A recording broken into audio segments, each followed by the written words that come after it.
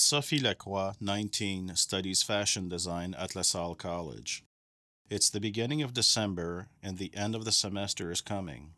She was brought to the ER by a classmate who was worried about her. Sophie mentioned her will to make everything stop to her classmate. After being assessed by the ER doctor, a request for admission to the short term unit is made on Sophie's behalf. The ER nurse provides you with Sophie's admission report on a paper. You then proceed to admit Sophie to the unit. The nurse, when approaching the user's bedside, wears a panic button on her waist. Wearing a panic button when visiting the user's room is an essential safety measure. With this button, the nurse can discreetly send an SOS alert to quickly contact emergency services or a trusted person when she feels threatened or in the case of imminent risk of aggression.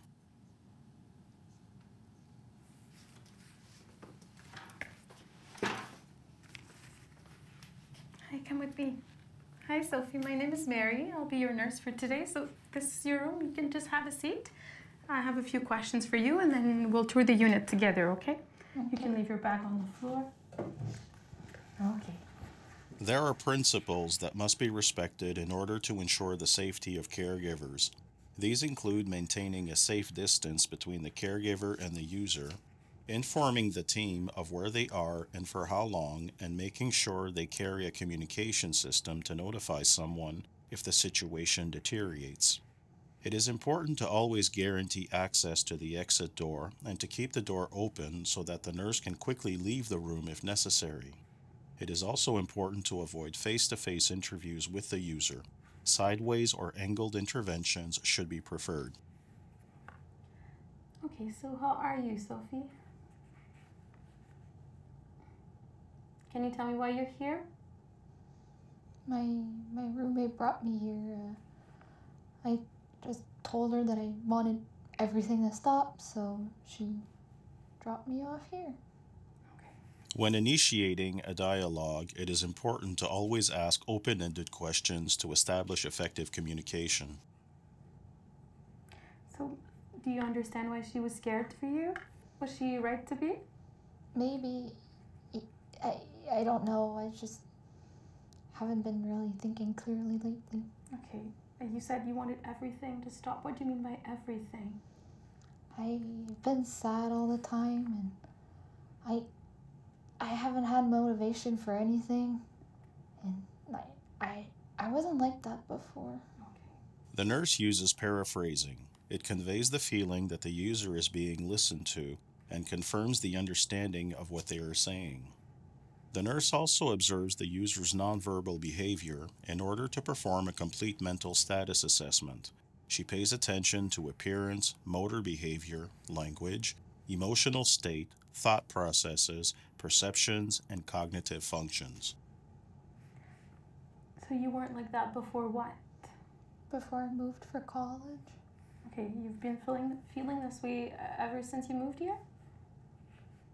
Yeah, well, no, it's been going on for about a few months. Okay. Maybe. And you said that you don't have motivation for anything, but what do you do during the day? I try to go to class, but most days I just stay in bed because I can't sleep at night. Okay, you have trouble falling asleep, or you wake up often? I have issues falling asleep.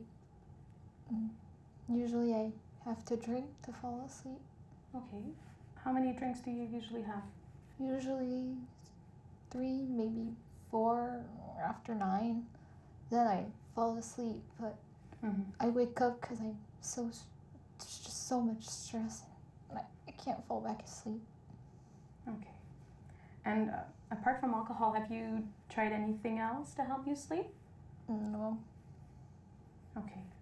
And when you drink, does it affect your day-to-day activities, or have the people around you mentioned something about your drinking? No. No? Okay. Do you take any other substances, like drugs?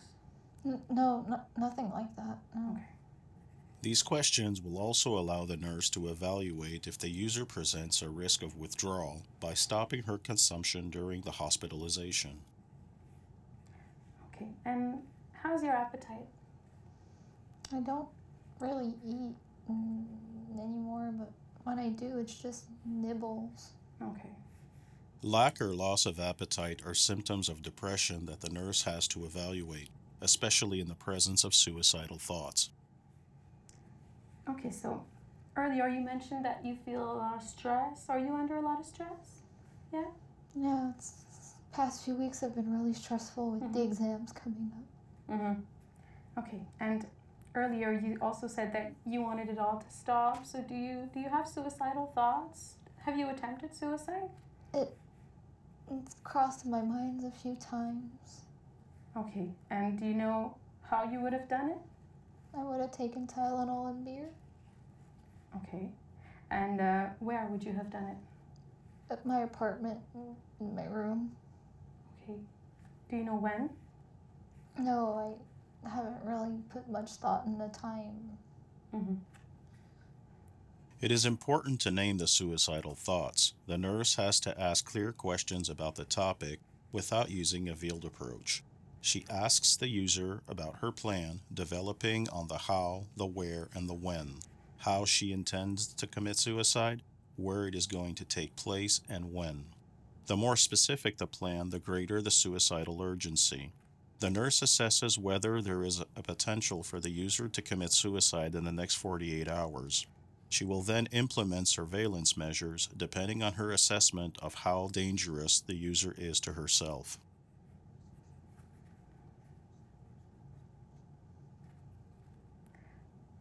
Do you feel like you're in control of your actions? Do you sometimes act on impulse, maybe without thinking much?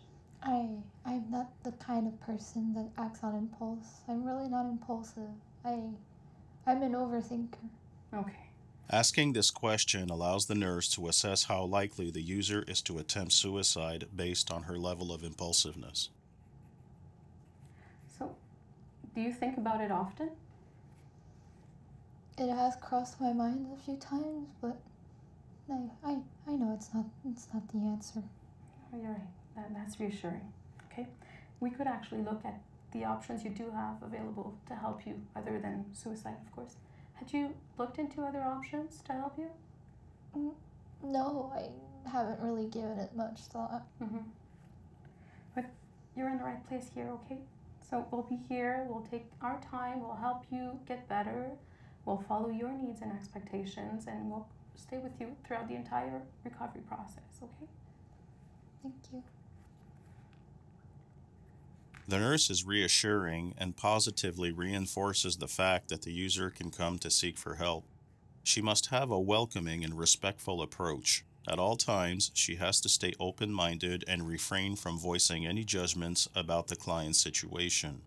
Empathy is crucial for the patient to feel understood in order to create a therapeutic alliance. Okay, so you said you just moved here. Do you know anybody in the area? Do you have any friends? No, I don't really have any friends here. All my friends are back in my hometown. Okay. I'm not really good at making friends. Do you have someone close to you that could help? Actually, there's my sister and my parents. I mean, they're still back home, so it's far, but they've always been there for me, so I know they'll help. It's great. It's reassuring to know that you have people that mean a lot to you. If you want, we could call them later. Huh? So, since you have suicidal thoughts, we will have to monitor you more closely, okay? And if you want, we can tour the unit together. I'll show you the bathroom and how everything works, and then we'll have to look through your bag. We'll unpack it together, and I will have to remove maybe some items that could be dangerous since you do have suicidal thoughts. Is it okay? Yeah, that's okay. Actually, it makes me feel safer. We can go through it later. Okay. If the nurse deems that the user is at risk of being a danger to herself, she could take her to a seclusion room with constant monitoring. If the risk is not imminent, she could simply increase her rounds and monitoring of the user's room. The user has to be made aware that they will be monitored very closely. This monitoring must be included in the care plans as well as the therapeutic nursing plan and must be adjusted when needed. It is essential for the nurse to perform a search of the client's personal belongings to remove any potentially dangerous items such as breakable objects.